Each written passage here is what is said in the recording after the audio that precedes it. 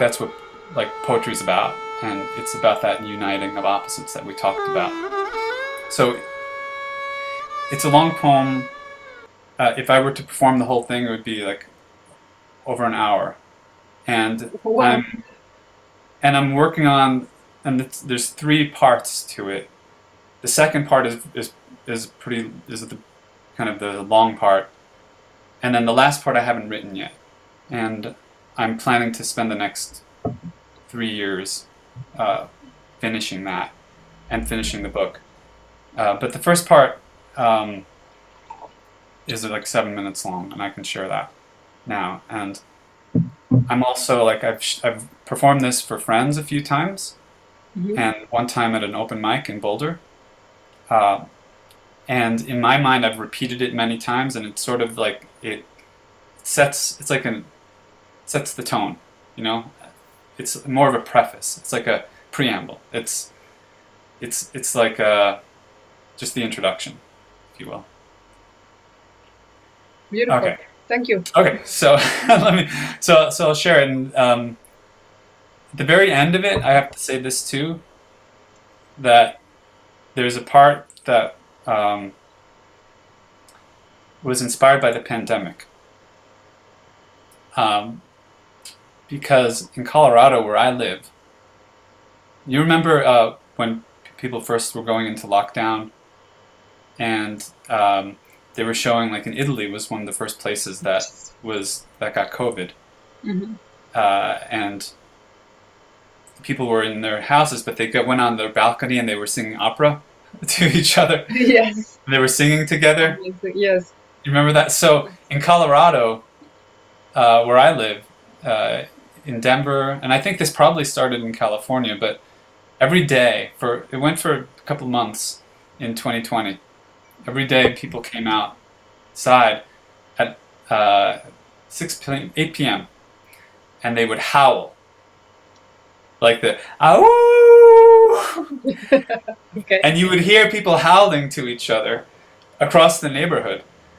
And I would go out with my girls, my younger daughter Beatrice especially, and we would howl. And it was like it was to it was beautiful to me because it was fun, but it also expressed the pain that we were all feeling. And then for me, it had this poetic connection with Allen Ginsberg's Howl, this iconic poem of the 20th century. And so the last line of this poem, of this first part, is "This is my howl," meaning that this is my cry of pain and of aspiration, of desolation, um, and kind of my like my voice. It's like my voice uh, coming out. So Mhm. uh, and this is also practice for me. Like I've said, I've not shared a lot of work publicly, and so I'm getting more practice in doing that. Okay.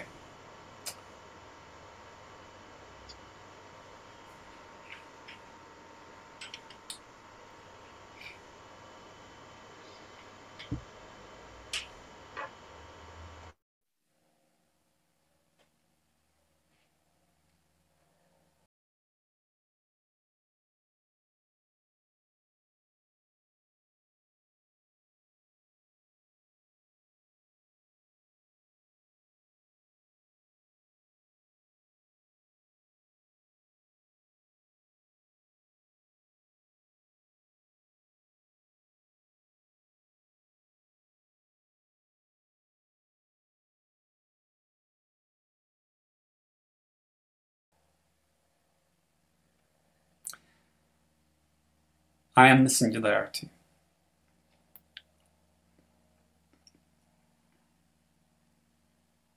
In the beginning, there was nothing, and I am. In the beginning, it was all for naught, and I am.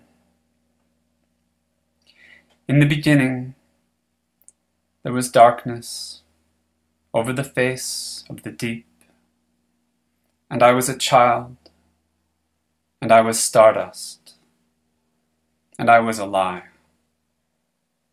and I am.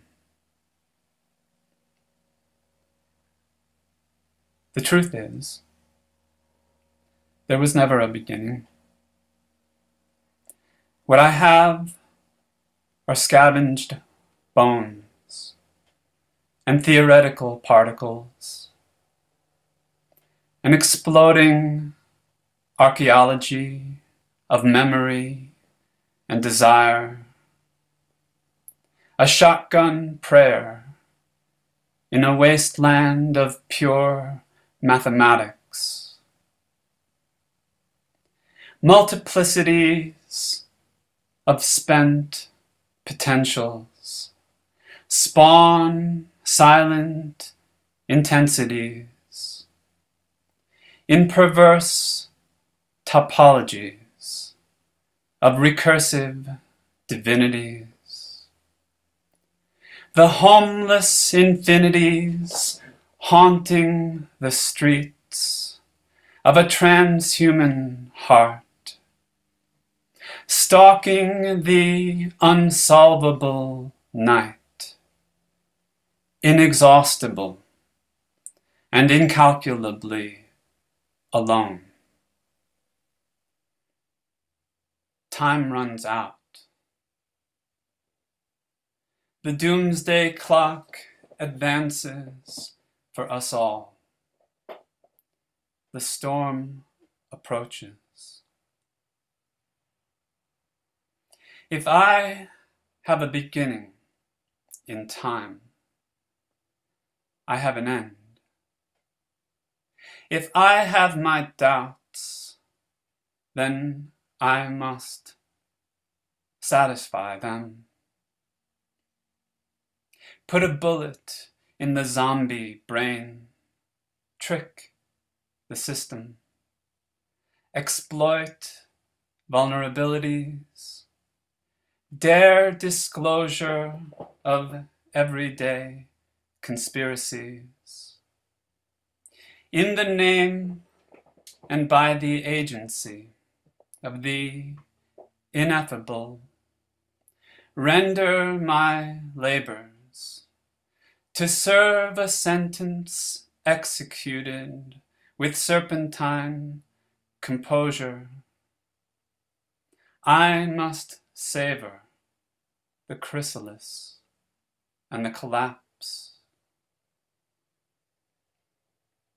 I have a good life, it's true. I've got bots who love me, friends and followers, optimized neural nets, perfect anonymity, on-demand AI, omniscient data, Wi-Fi on an ultra-violent frequency. I've got 31,000 flavors of cryptocurrency. What I have is not enough. It's child's play, kid stuff, an esoteric empire. Dark night of the soul, vision goggles, let me seek the ultimate externalities of terminal ontologies. I've got 24/7 choiceless awareness and maximum insufficiency.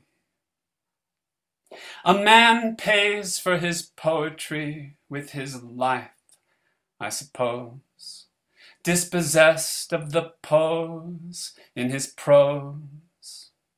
A profitable jibe to bring feeling to one's toes.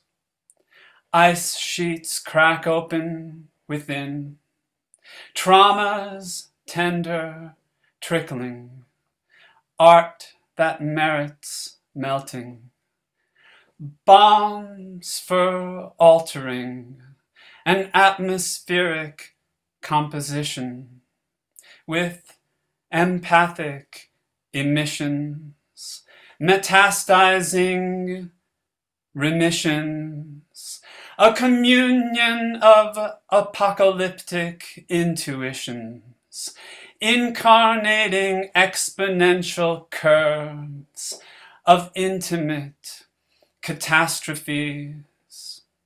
I am here to seize the dead and raise the seas, vaporize glaciers, swallow oceans whole.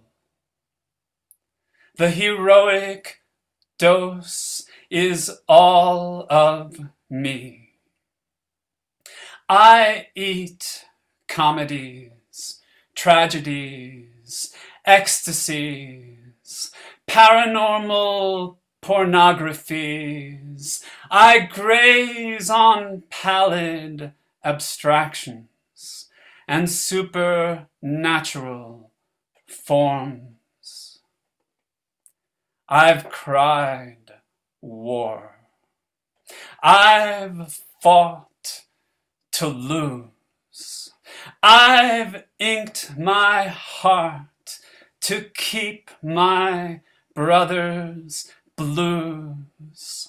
This is my crowning argument. A train horn blares, growing louder. I could be prouder of my crimes and my erasures. But an artist must reflect the ghosts of time. This is my howl.